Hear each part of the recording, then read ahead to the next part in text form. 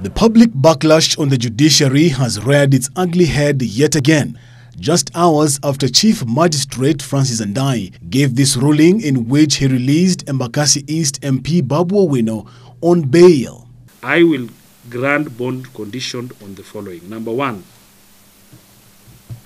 the accused person shall meet the initial medical expenses of the victim, and to this end, this is going to be up to the value of Kenya shillings 10 million. This sum is equivalent to the value of the cash bail that this court sets for the accused person.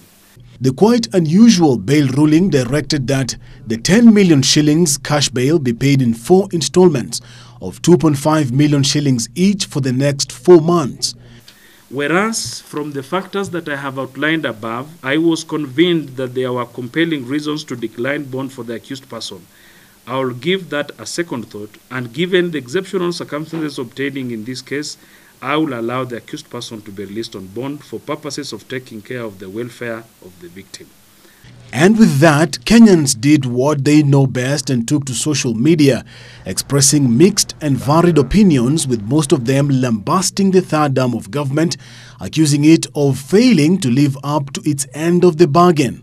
From accusations of unfairness to defective decisions, the third arm of government was up in the trending list all night Monday and all the way to Tuesday. Others, on the other hand, called out the judiciary for seemingly breaking the innocent until proven guilty principle by ordering the bail cash to be used to offset the victim's hospital bill. But it did not end there.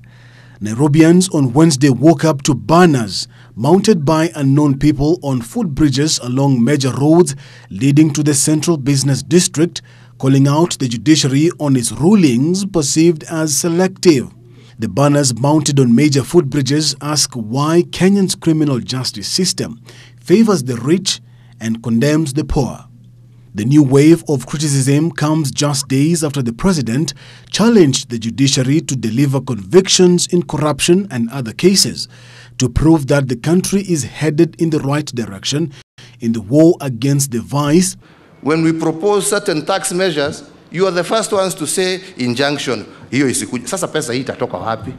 Bana, that one, oh, hiyo unconstitutional, hiyo itakuja review siku hiyo na hiyo. Alafu the same mouth nataka pesa. While accusing the David Maraga arm of government of perfecting the injunctions game. I today seek the indulgence of our judiciary. A week earlier, the president shamed the judiciary for failing to convict drug peddlers, saying Kenya's judiciary is not taking matters seriously.